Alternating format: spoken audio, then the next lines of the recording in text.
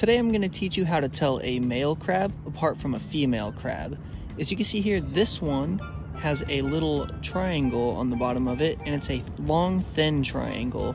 That means it's a male. Let's take a look at what a female looks like.